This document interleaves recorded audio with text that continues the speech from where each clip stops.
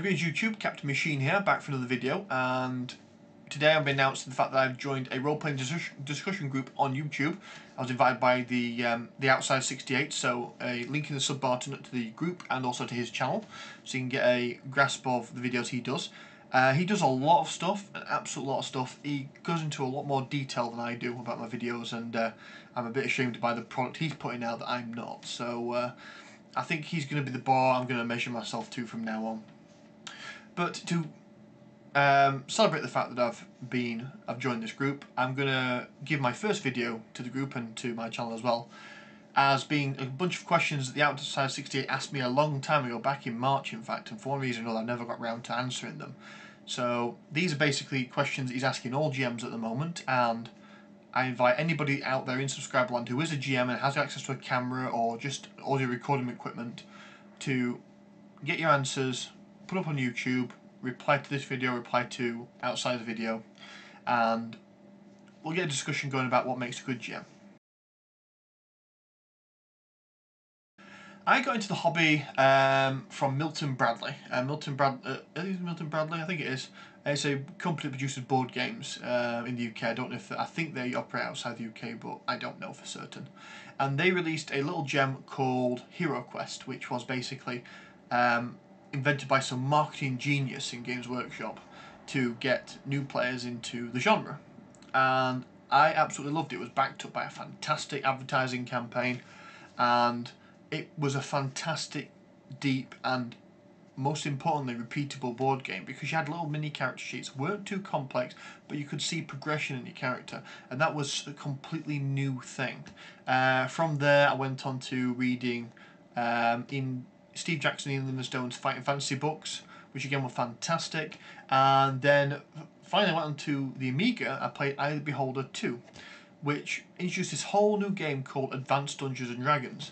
Now, we had been basically ad-libbing role-playing for quite some time with, like, pretend to be knights and demons and all that malarkey, but this gave us rules and guidelines and stuff we could use. So using the little charts and tables that came in the back of the manual for Eye of the Beholder 2, and then going to the local library and picking up the Dungeon Master's Guide and the Player's Handbook and Unearthed Arcana, we had a few games of Dungeons & Dragons, and it all went from there basically. And the first adventure I ever wrote was for Advanced Dungeons & Dragons, which I've run about 3 or 4 times now, and I intend to at some point update it and add it onto some kind of website.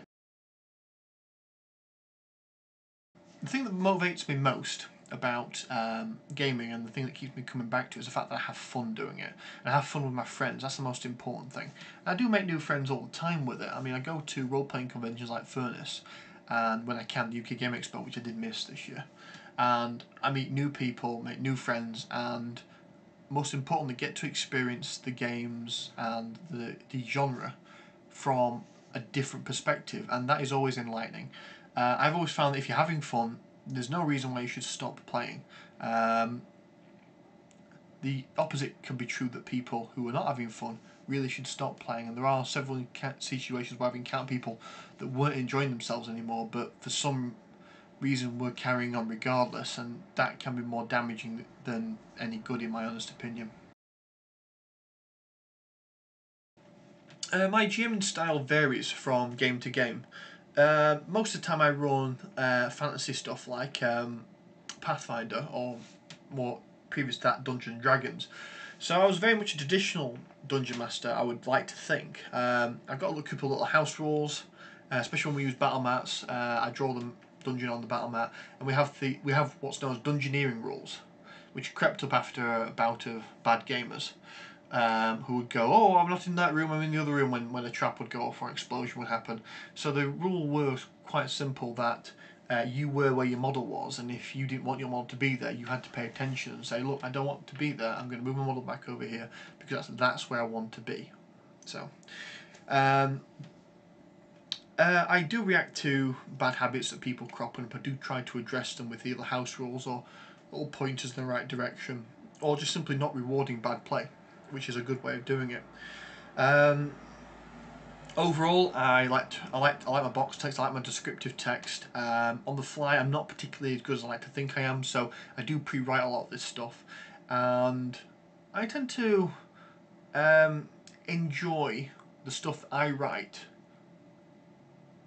about the same as stuff that's written, provided it's well written. I've played through badly written adventures and stuff, and not really enjoyed it at all. So I'm kind of the stereotypical GM. I don't have any particular flair or style that other GMs may or may not have.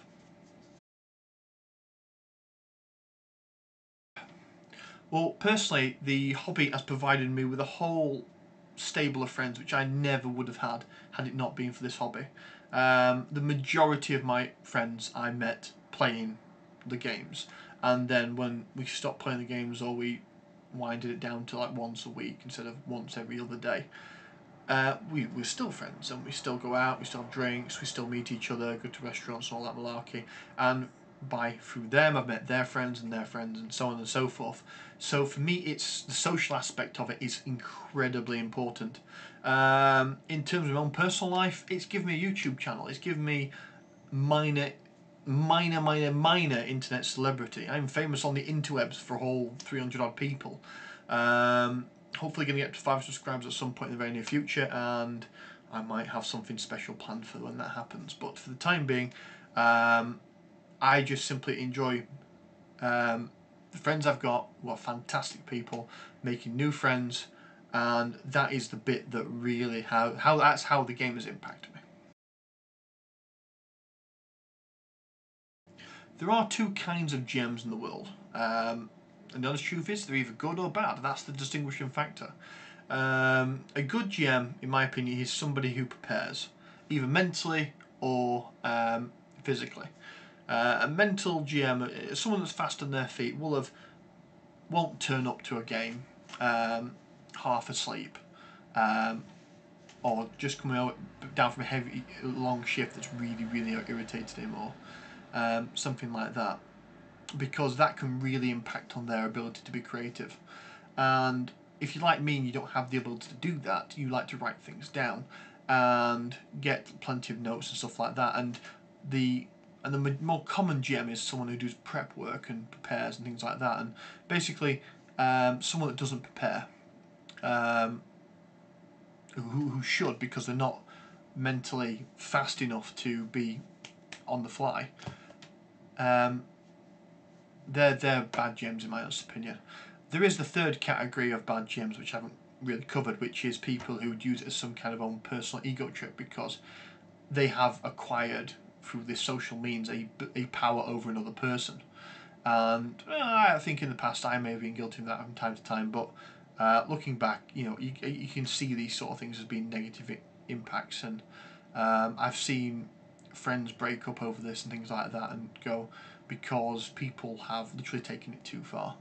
And I've heard stories, and I think we all have heard stories, in fact, of really bad GMs. So we know what makes a bad GM. We're quite universally agreed on that. What makes a good GM is someone who prepares, either mentally or physically. I would say to any new GMs out there, the first thing you have to overcome is your embarrassment factor. That's the biggest thing that most people have with role-playing games. And I would say that it's very unlikely that any new GM that we're talking to right now on the interwebs has never role-played before. I mean, there are a couple out there, granted, but the majority of them, it's a case of overcoming your embarrassment. Basically, you do get a lot of introvert, I don't know if that's the correct word, players who will just sit in the corner and they'll not really interact with anyone until something interacts directly with them, and if it interacts directly with them for a long period of time, it tends to go badly. And basically, I find that those players sometimes get GM'd and thrust upon them and they don't really deal with it well, or they haven't prepared themselves, again, mentally or physically, to deal with dungeon mastering. So I would say always prepare yourself. If you're not someone that's really articulate and really good at describing things on the fly, write everything down. Don't be afraid to run pre-adventures. I know they've got some kind of stigma in role-playing society, but the honest truth is I collect a lot of them. I play a lot of them. There are bad ones out there, but the majority are good to fantastic. Well, thank you for your time, guys. Goodbye.